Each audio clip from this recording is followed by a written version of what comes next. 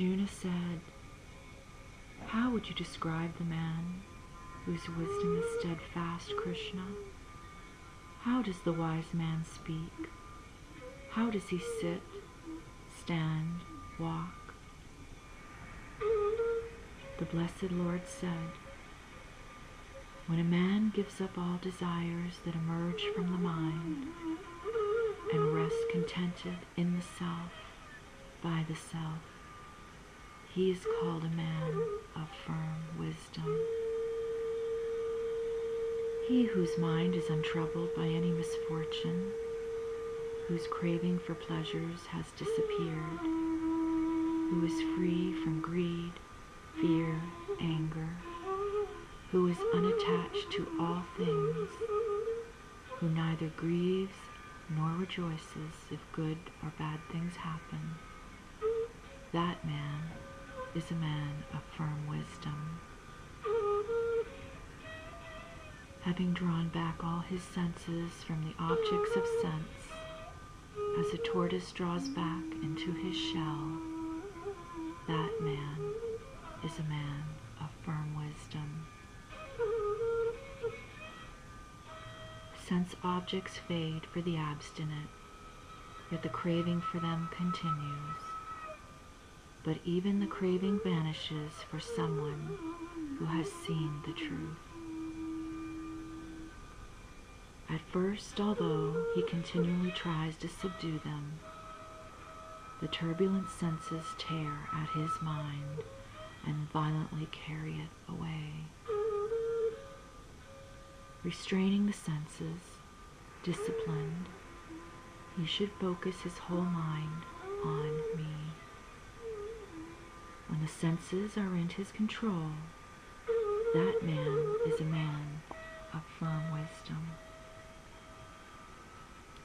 If a man keeps dwelling on sense objects, attachment to them arises. From attachment, desires flare up. From desire, anger is born. From anger, confusion follows.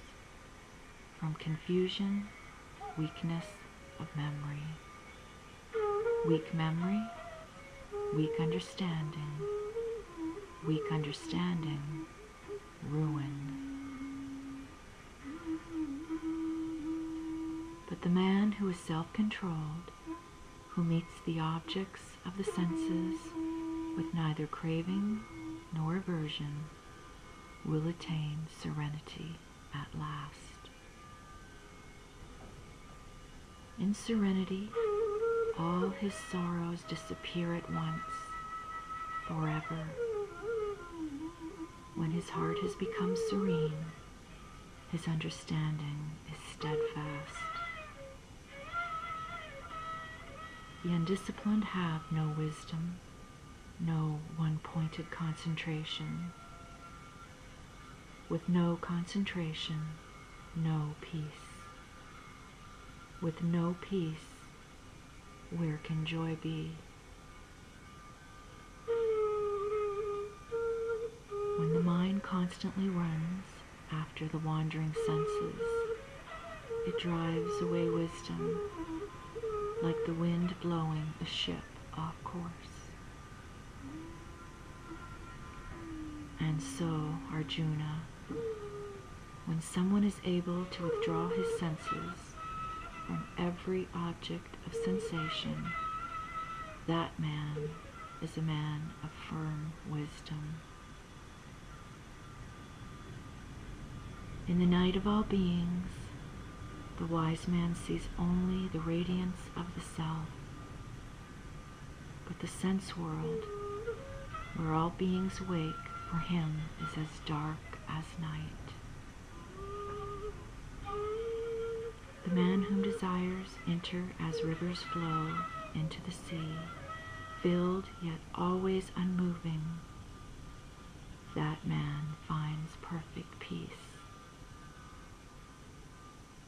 Abandoning all desires, acting without craving, free from all thoughts of I and mine, that man finds utter